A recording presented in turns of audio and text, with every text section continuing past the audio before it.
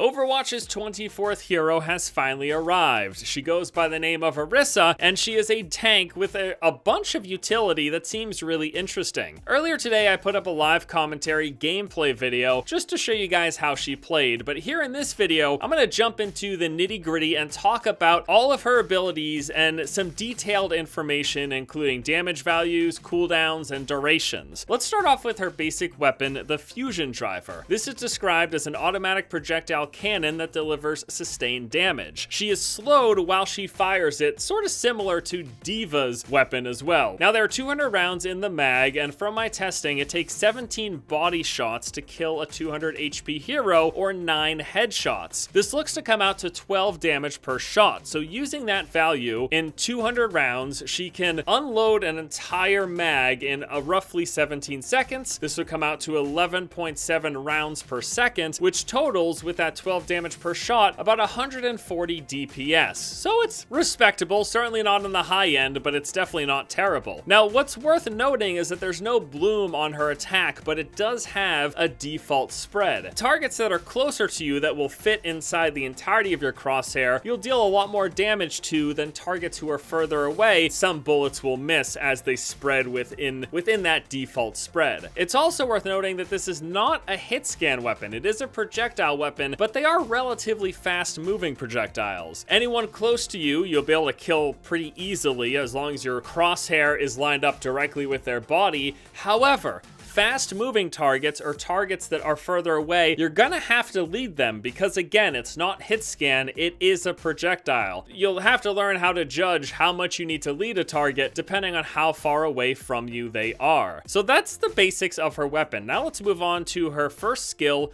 Halt. This is actually her alternate fire ability. She launches out a graviton charge which she can detonate, and it slows nearby enemies as well as pulls them towards the explosion. This has an 8-second cooldown. It does no damage, but it will grab any targets within line of sight that are roughly 7 meters away from the explosion location. Now you do need line of sight. If you toss this and a target moves out of line of sight before it detonates, they will not be pulled in. However, it can pull people towards it. So if someone's hiding behind cover and you toss this out and detonate it, it will pull them towards the epicenter of that detonation. It's also worth noting that it passes through your targets. It will not explode when it hits a target, only when it hits terrain or when you activate the ability again to detonate it. And also, because of the nature of the pull, you can toss people over ledges. Yes, that is a possibility. If someone's close enough to it near a ledge and you detonate it over that ledge, they'll be pulled towards it and dropped over said ledge. It also appears to travel several hundred meters before exploding. Now, on my testing, I can't tell if it travels an infinite distance or if it was just hitting the edge of the map, but it is at least several hundred meters from what I could tell. Halt is a really interesting ability, and I can see it being very strong just by the nature of it being able to shift your opponent's position. And also, don't forget, it applies a slow as well. I didn't get the exact duration of the slow, but it appears to not last more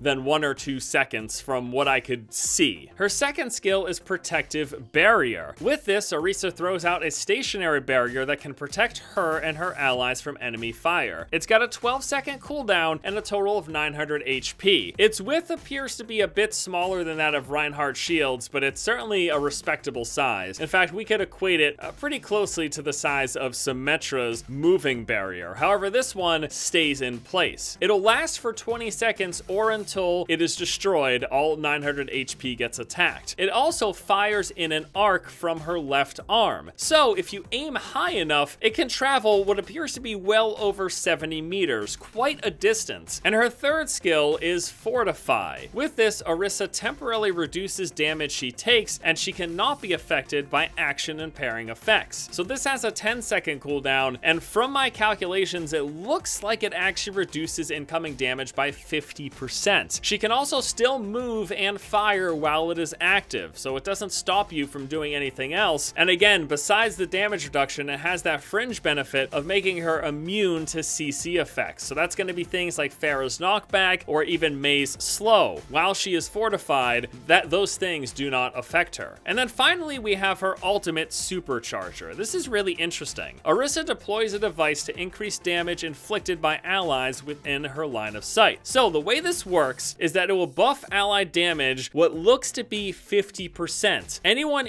within line of sight of this device up to 25 meters away will be affected by this damage boost. It's got a duration of 15 seconds once it's deployed, or until it gets destroyed. That's right, the enemies can destroy it, and it only has 200 HP, so it's not going to last very long if you don't put your shield up in front of it, if you don't body block incoming damage. You got to protect it if you want to get the full 15 seconds of damage boost out of this. So that does it for this video, guys. I just wanted to give you a detailed, in-depth look at all of the values of her skills, and I don't know, it's really cool. She's a really interesting looking hero. I've had a lot of fun with Orisa so far. I'm going to be really interested to see where she fits in and kind of how the game plays around the addition of this new tank character with a bunch of utility. All right, everybody, that's going to do it for me here today. As always, I want to thank you all so much for watching. Hope you guys enjoyed the video. Hope you have a good one, and until next time, I'll see you later.